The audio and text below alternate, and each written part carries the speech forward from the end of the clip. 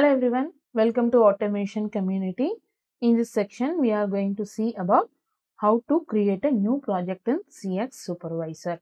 Before entering into the topic, kindly like and subscribe our YouTube channel for more updates. So let's open a CX Programmer. So this is the landing page once you have opened the PLC software of Omron. So after that, you have to go to the file and create new. And there is a shortcut for this that will be a Ctrl+N. So just click on that.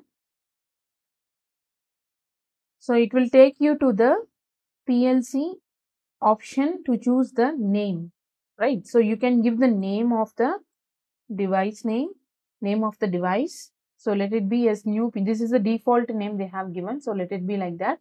And there is an option called device type. So this is the type of Omron PLC. So you can see there are multiple types over here. So everything, all these are comes under the Omron. So for our project, we are going to use the CP1E and we have multiple types M, H, M, E. There are so many types over here.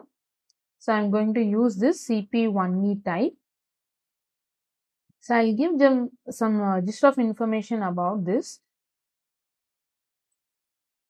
So if you see the E-type is the basic model of CPU unit that supports basic control applications using instructions such as basic movement, arithmetic and comparison instruction. So E-type is the basic type of Omron. And we have N-type. N-type is the application model.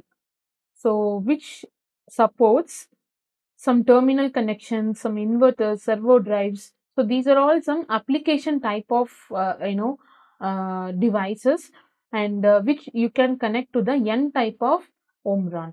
So you cannot connect inverters and servos in this E type.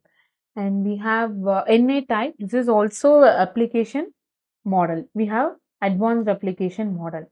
So like this, I'm just giving an example. Like this, you have multiple types of PLC. As you have seen here, there are some H, L. So you can get all these information in the user manual. So once you have selected the device type, go to the settings. And this is a CPU type.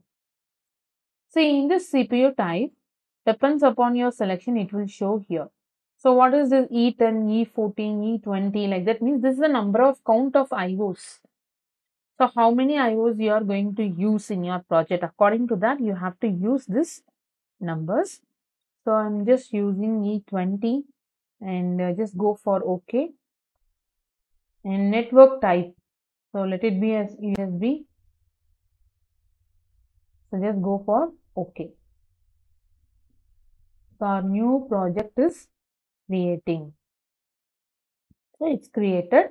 It's created now. So here you can see the name, device name of your PLC.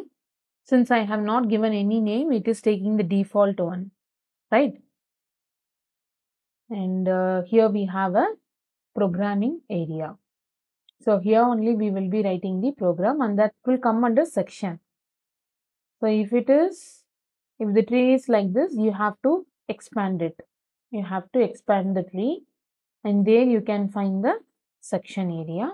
Here only we are going to write the program, right? So how to write a program and how to take all the instructions and all will be seeing in the next session. So before winding up the session, kindly like and subscribe our YouTube channel. Thank you.